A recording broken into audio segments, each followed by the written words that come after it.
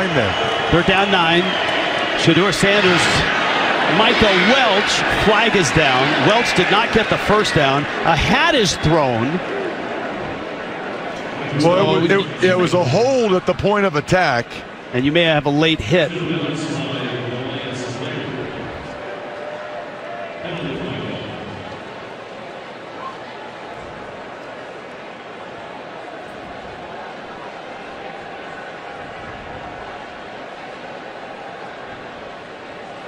There are 2 fouls on the play. During the run, holding, offense number 5. It'll be 10 yards from the previous spot. After the play, personal foul, defense number 33. 30, correction, number 30. 15 yards, automatic first down. Oh my goodness. Yeah, that is the killer. First, you'll see the hold by Horn. I mean, this is just not Colorado State's night. Watch 30, Chase Wilson. That's a late hit. Yeah, he was way out. It's very unnecessary. Knocked over a trainer on the sideline, hit him in the back with his helmet. That is not a small... Colorado, who has played with poise. You're right. Haven't really turned it over, haven't had stupid penalties like that one. Well, they did have the celebration where 4 got flagged. That was more fun than stupid, I'd say. Caught there by Will Shepard on the sideline. That's a really nice throw by Shedeur Sanders. Got it up and over a defender and found Shepard on the sideline. 22 yards on the completion. I mean, that is a great graphic. 3 points allowed. They averaged 35 points per game allowed last year. 0 sacks. They allowed 6 last week. 81 rushing yards. There's a pretty good chance they'll go over 100, which they almost never do. Play action. Shepard again. And he dives, looking for extra yardage. For the Buffs. 2nd and 4. Sanders again fires. End zone. Hunter caught it. Touchdown. 22 yards.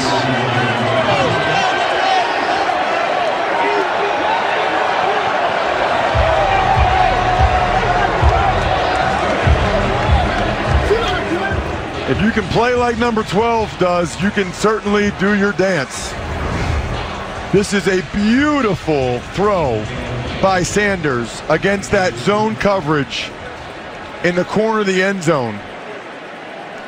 They have found that spot in between the corner and the safety a lot tonight, and it has been all Buffs since the first quarter. Hunter's position on the depth chart on offense and defense is not wide receiver and corner, it's athlete.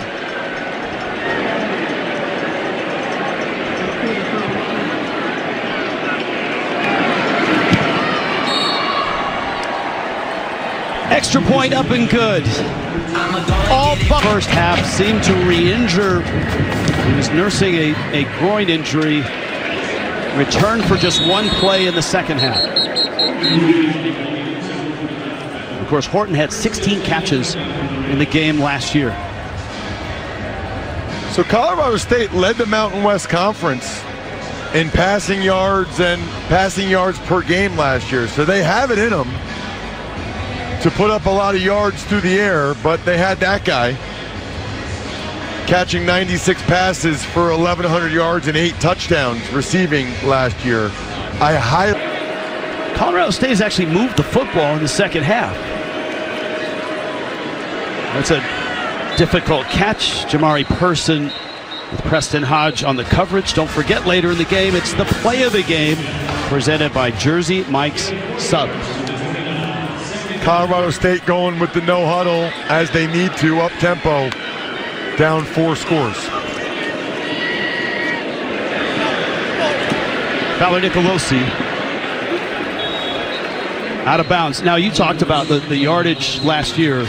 The one thing they wanted to clean up this year was stating. And look at Colorado. They're still playing man-to-man with a single high safety. People don't do this in the fourth quarter when they're up by 4 scores. Low snap. Braden Nicolosi in trouble. Escapes. Squares up, fires. Nice throw there. Caught by Goody. Goody wrestles his way out close to the first down. I think he's short by a yard. Fowler Nicolosi, here it comes again. Look, they get the 2 extra blockers right there. Yeah, Keegan Shank is number 90, is one of those blockers. And Morrow looks for a seam, and he finds the seam! And Henry Morrow to the 30! They will catch him and drop him at the 3. And guess who caught him?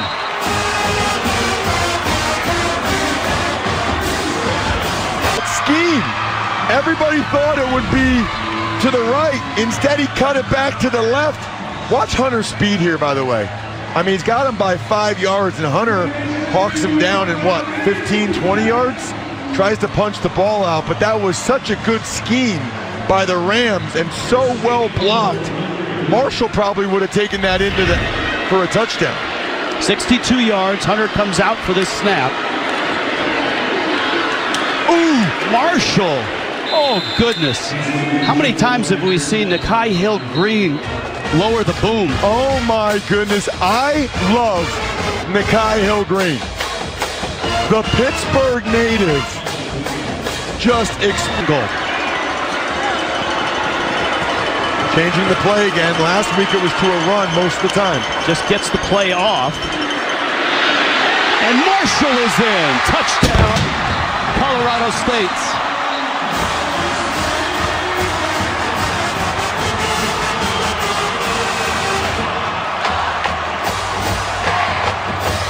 Be a good time to use it because the Buffs do not have their hands team out there. Travis Hunter actually is on the hands team, by the way, and will be interesting to see if he comes out. Remember, they were looking at that right shoulder after the tackle, and right now he's on the bench. Let's check in with... Looks like he'll be good to go. All right, thank you, Tiff. Little adjustment, maybe. Be interested to see if they run it or throw it. They'll keep it on the ground. Let's watch that long play. Remember, he had to chase down Morrow, tried to strip, then draped across his back. Not really sure what could have happened there other than he landed hard on his left shoulder.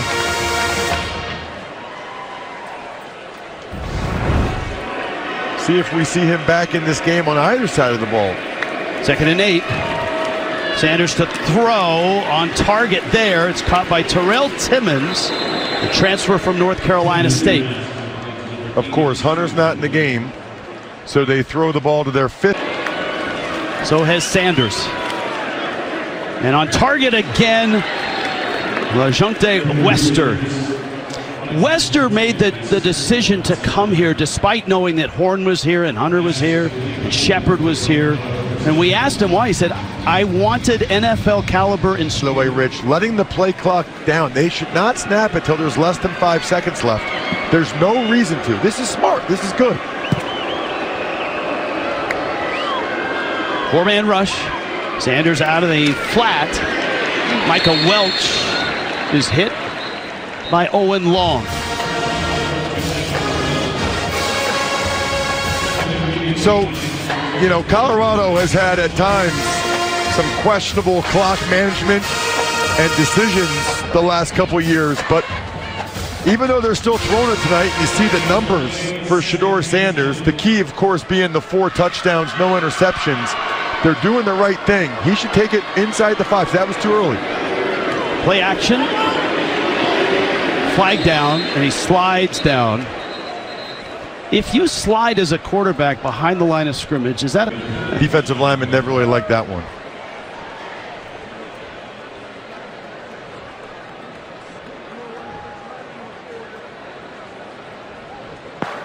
Holding. Offense number 58. Penalties decline. 3rd down. Yeah, you don't want to take more time off the clock, so you're going to decline the penalty and get it to 3rd down. Yeah, Zelinskis is from Denver. Got his first start poster up.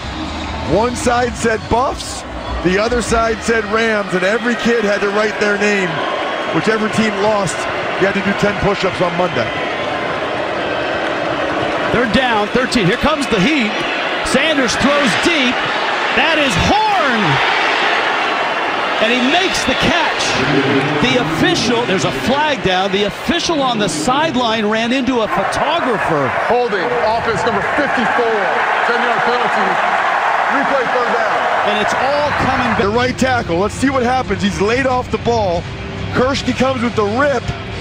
Oh, that's not a hold. I don't like that holding call at all. It was a rip, and then he moved the ball. But watch Sanders deliver this football as he's getting smashed. He is a courageous guy in terms of stepping into throws while he's about to get hit. And that would have been a huge completion for the Buffs. And Deion Sanders does not like it. So another penalty, further back, 3rd and 23. And Colorado will keep it on the ground. And that's a nice gain there. But I don't know why Colorado State's late getting guys off the field. It seems like one of them was talking trash to Shedeur Sanders. Probably not the best time for that.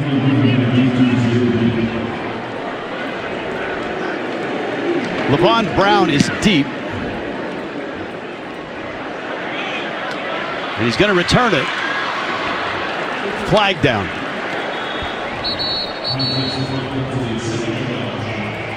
Return is to the 11. 5:51 left, 28-9 Colorado on top of Colorado State.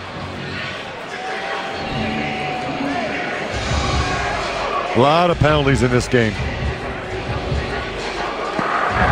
During the return, illegal block in the back. Receiving team number 1. Half the distance to the goal. First down, Colorado State. Timeout on the field. It's the 19th penalty combined run here. Helped open up this stadium. There's the head coach at Colorado State. Pass over the middle is caught there by Vince Brown. Jim McElwain, of course, was the offensive coordinator at Alabama, head coach at Florida. He's the most... Defense number 7. 10-yard penalty added from the end of the run. Automatic first down. Oh, sorry. Correction. Personal foul. Face mask. Defense. 15-yard penalty. Automatic first down. I thought, wow, did he hold him before that? Because it was definitely a face mask right there. He yanks it all the way around. Cameron Silman Craig, they say, is the heart and soul of the defense, and the D coordinator. 7 of the penalties have resulted in a first down. Fowler Nicolosi. And it's broken up. It was Person. And Carter Stoutmeyer getting his first start. We talked about it at the outset of the show. They trust him. Now, they're not going to let you beat them over the top. Scrambling. Nice job to keep the feet in by Dylan Goffney, the senior out of Cypress, Texas. 7 yards, but still short of the first down. Bring up a 4-man rush. Crossing pattern, broken up. That was Preston Hodge, flag down. Hodge is the nickel back, so he's usually working against that slot receiver. Pass interference, defense number 24. The ball will be placed at the spot of the foul. It's an automatic first down. Let's take a look at it. Number 24, Hodge, right in the middle of your screen. It's an in-breaking route.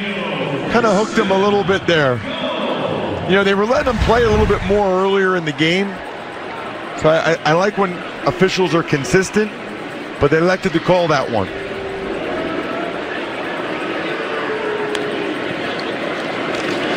Fowler Nicolosi, that went right through the hands of Caleb Goody. Hodge was there on that coverage. They have 9 points. They haven't been able to turn it in to enough points, getting 5 different penalties, or 5 different first downs, I should say, via penalty. 5 receivers, 5 minutes left. 28-9 Colorado. Fowler Nicolosi again scrambling. A little backhand shovel. Smart play by him. Don't get any loss of yardage and stop the clock. It's a smart play. Very smart play by Fowler Nicolosi. Once you're outside that tackle box, as long as you get it past line of scrimmage, you can do that. They got 2 downs to get 10 yards to have any life left in this game.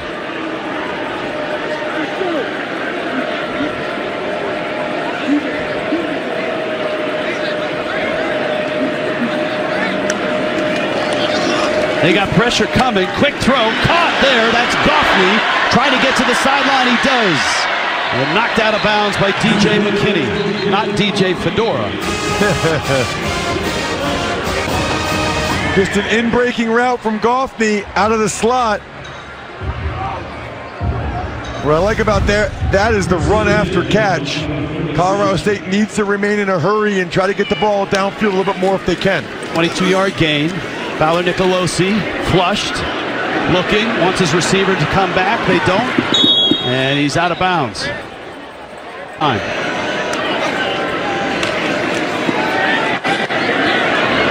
Again scrambling. This time he's dropped. Dayon Hayes gets the sack. Just hold throwing the ball away. They run a stunt to both sides. Hayes just throws the right guard out of the way.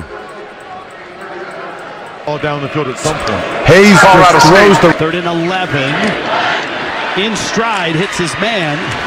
Caught there. And that's Dane Olson, his first time in the ball game, a 16-yard pickup.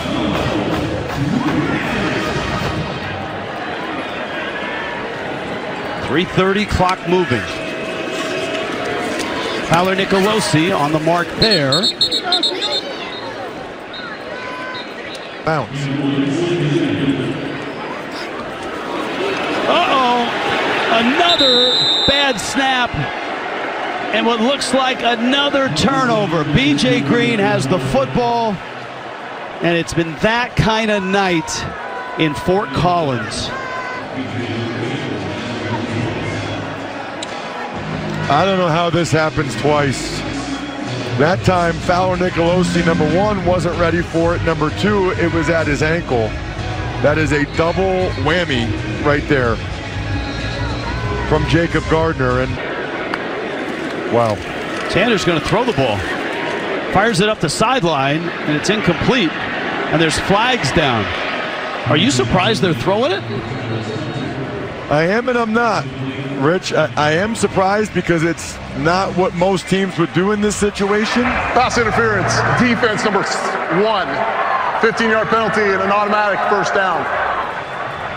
So my question now, and they got Asisima covering Hunter one-on-one. Actually really good coverage till right then. Even that one I wouldn't have mind. Ball sits at the 40. Sanders fires. Sideline, that's Travis Hunter with the catch. And Hunter's out to the 50. And we're approaching the 2-minute timeout. Boom Jock made the stop. They're down in 6. Gonna throw it again. Sanders fires, sideline, it's broken up. Asisima on the coverage. So what do you make of this? I don't know what to, I gotta be honest with you.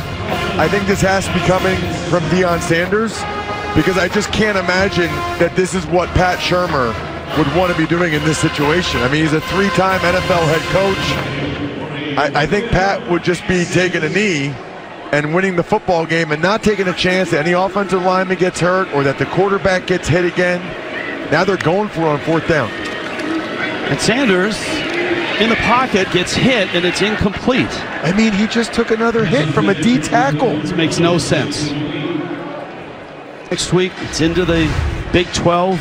They are fortunate that this wasn't a bigger hit. This is a 305-pound defensive tackle going right near his throwing arm.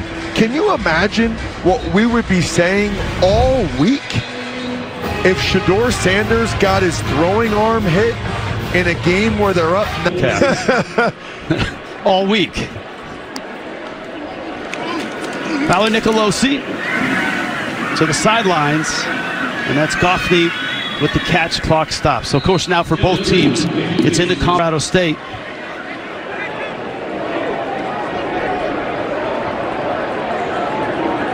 They've got UTEP coming up and then a trip to Oregon State.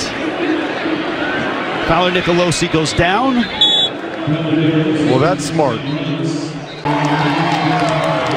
For Colorado, they've won 7 straight in this